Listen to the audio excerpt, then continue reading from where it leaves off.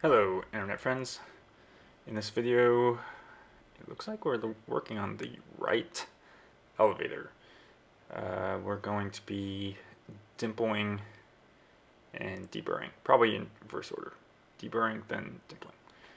So today I'm super excited because I actually ordered the wings and my fuselage is supposed to show up sometime today. So super excited. Monday's video, I guess we'll update on how that went, if it actually all showed up. Hopefully there's no damage. That's the first thing to check. Make sure that someone hasn't put a forklift through your crate. And then you open the crate and make sure everything's inside. So this weekend will be full of inventory. And I'm going to have to, I don't know, clean up and find places to put the stuff. What's out of this frame is I actually have a whole nother rack that's basically empty, so I think all the fuselage parts are going to go in that ceiling rack. So good foresight on my part on buying that. So now I have a place to put that. I guess otherwise I'd have to beg space from somebody's hangar and clear out parts where my horizontal stabilizer is right now. So another thing that no one really tells you when you start to build a plane is how much work it actually is to financially secure all the parts, right? So, I mean, actually ordering the parts is relatively easy once you figure out what you want to order, and then paying for that is, relatively straightforward. But, these are sums of money where if you're a normal person, right, you don't have just that much cash sitting around. So that's an interesting part of building the plane, is trying to deal with liquidating and turning, one asset or another into liquid cash so you can actually buy stuff. So I did that. That's how I got my wings. And now I'm like, what else should I order?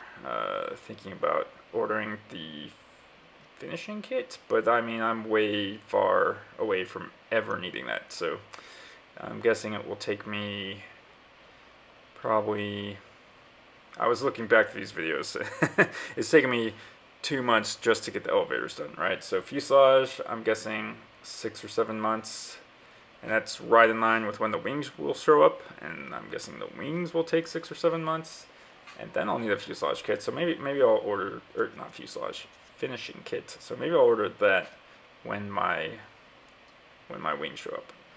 The other thing is at Oshkosh, usually they have specials, right? So I'm curious, if they have a G3X or something's on sale, maybe I'll pick those up.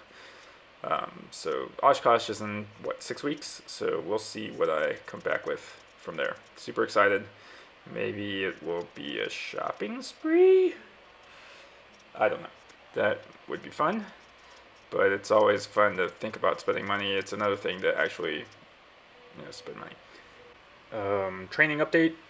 It was super windy yesterday in Vegas, so we did not go fly the sport cruiser, which is the light sport that the flight school has.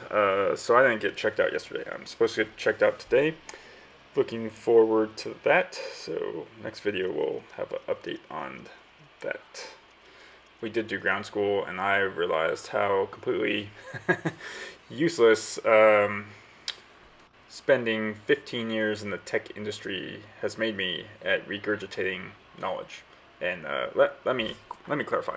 So in the tech industry, right, everything's a PowerPoint, right? So if you're, and it's probably academics and other industries too, but I'm just talking about what I know.